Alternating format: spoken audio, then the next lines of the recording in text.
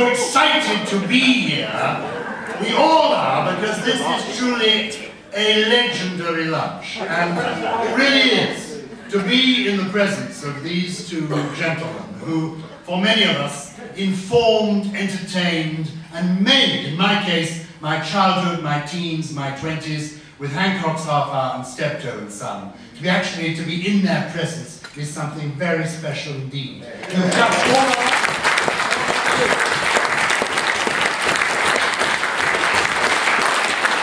Later they will pass among you so you may touch their guard.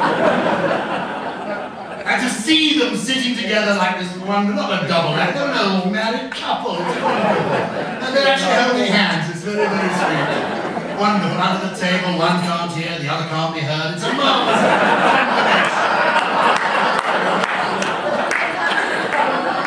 And it's inspired me to see, since they are an old married couple, to reveal, because I know diary writers come to these events hoping for a story, and there is one today.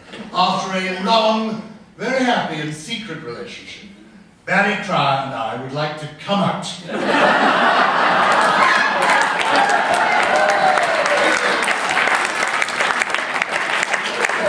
I don't know which is Bosie and which is Oscar.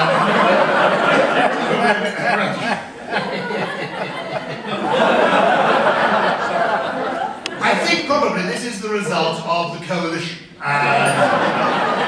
Now, because everything I think has changed in the country since May the 6th. The advent of this coalition has changed all our attitudes to everything. I mean, watching that after the general election, seeing, as it were, it amounted to a civil partnership ceremony broadcast live from the Rose Garden at number 10. To see those two gorgeous boys sashaying down the steps, coming up to the podium. They're both over 6 foot tall, you know. They're both over 40, but don't look it. Lovely posh boys. They had lovely sleek hair. They came up to the podium together. They're slightly better than M&S suits, you know. With their coordinated but not exactly matching ties, mirroring each other's body language. It was just a beautiful thing to see. I watched it on television, I have to tell you, ladies and gentlemen, with the sound turned down and my Judy Garland CDs there.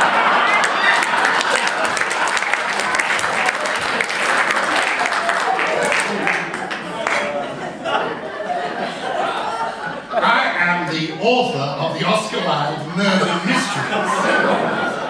And Oscar Wilde has been a hero of mine for most of my life, and it came about because in my parents' house, my father was a lawyer, and he owned a book published in 1948 written by H. Montgomery Hyde, The Trials of Oscar Wilde. And this book is the first non-fiction book that I read when I was only 6 or 7 years of age. Yes, I graduated straight from The Adventures of Billy Bunter to The Trials of Oscar Wilde. My analyst says this explains almost everything. And I was fascinated by Oscar Wilde. He was my first true life hero. And my first fictional hero was undoubtedly Sherlock Holmes. I was brought up in Baker Street. My parents lived in a block of flats above Baker Street Tube Station, Chiltern Court. H.G. Wells lived in this block of flats. Arnold Bennett lived in this block of flats. And when we were living there, in the flat next door to ours, lived Huey Green. Yeah. Just think about it. If opportunity had knocked at a different door, who knows? I might end up as Peaches Geldof's great uncle.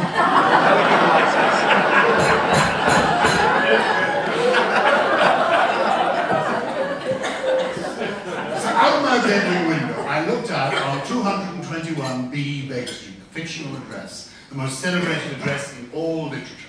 And so Sherlock Holmes was my great hero. When I went to a boarding school called Bedales in Hampshire, the first play that I put on, that I directed myself, wrote myself, was called A Study in Sherlock. And I was 14, and a 12-year-old boy, a young actor called Simon Cadell, who was at school with me, you may remember him, died a few years ago, famous for Heidi High, a great classical actor as well. Barry and I were talking about him earlier.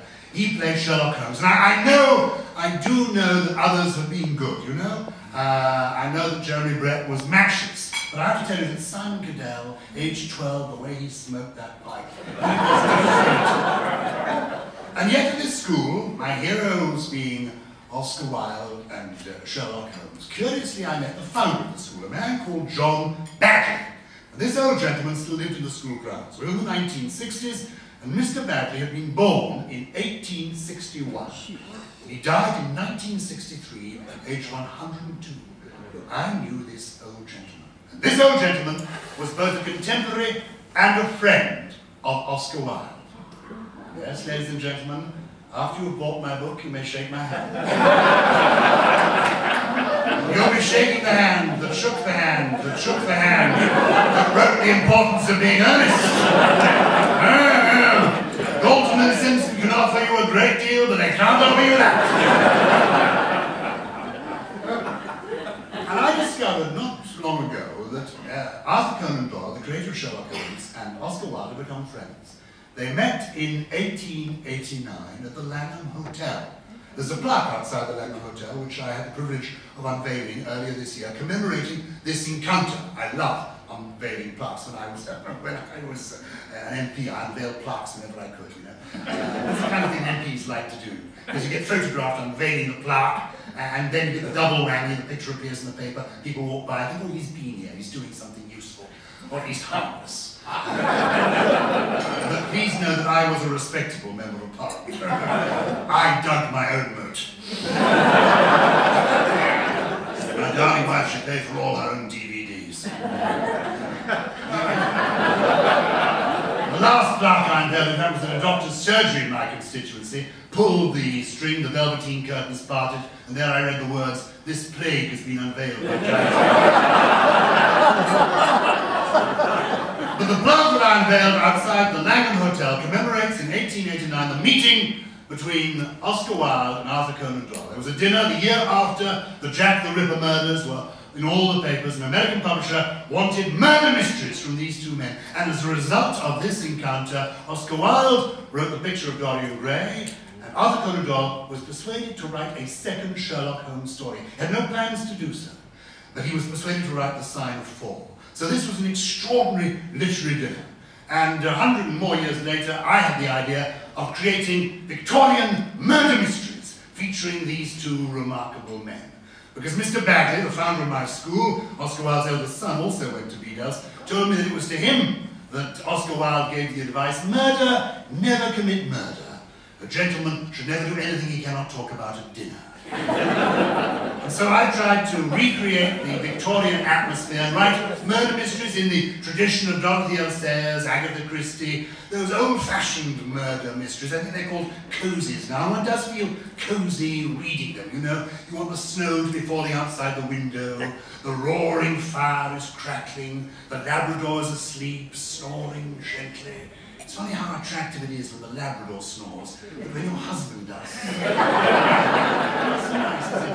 Anyway, that's the kind of murder mystery I've wanted to write, and I've now written 4 of them. And